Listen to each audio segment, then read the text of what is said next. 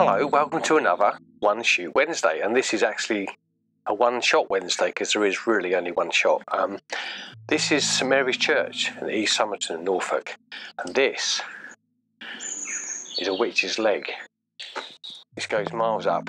Apparently there was a witch who was buried here, and this is her wooden leg that grows up through the church. And if you go round, I've read somewhere online, if you go, oh crows, if you go round 3 times, I think it's really unlucky, you get cursed. But you can't get round anyway because it's all private property. Maybe that's just as well. I think the perfect shot is a sunset or the sunrise with the light coming through that church, but this is kind of 11 o'clock in the morning. We're just moving, I'm moving between one shot and another. Thought I'd come and shoot it, but I'm going to shoot this with a little difference because I'm going to shoot it with this. This is an infrared camera, or actually it wasn't originally, it's been converted to infrared. It kind of feels like it suits the mood. It's a Nikon D5000, which was first made in 2010, and I had a Canon 350D at that point, I think, and I loved it. But heck, it's difficult to use.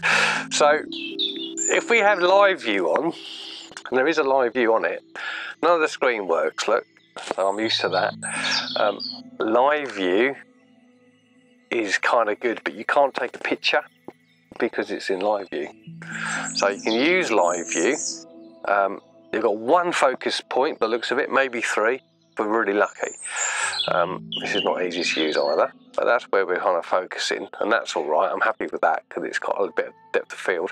I'm having to use f8 because if you don't use f8, you sometimes get sunspots with infrared lenses that don't suit infrared. So f8s are recommended, and I'm trying to bracket. I've split it onto manual. Now a 2-second timer would be really nice because this is quite high, and it has got one, but it doesn't remember it. So you shoot it, then you have to reset it. And this is how you do it. You have to go. It's taken me a while to work this out. Well, actually, Gary's given me some advice. This is Gary's camera. So press that. We then go OK there. We then go down to 2 seconds. We press OK. That's now set. I can now take the picture. But look how wobbly it is. We do need it.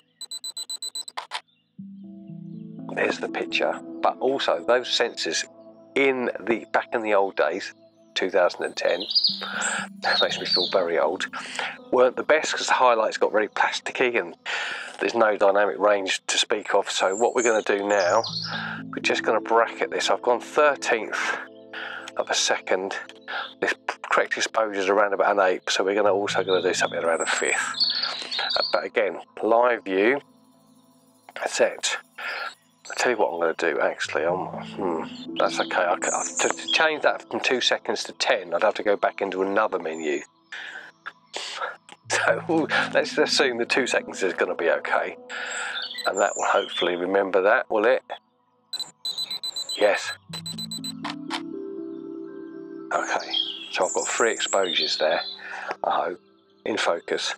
I'm now going to put them together, maybe an HDR. We'll see what they look like because it's completely unknown. I've no idea what the files are going to look like. Very much like winding film on and going, oh, I didn't wind it on enough. But this is a lovely image, hopefully. I'll tell you about what I've done with it, and I'll put it on the screen now.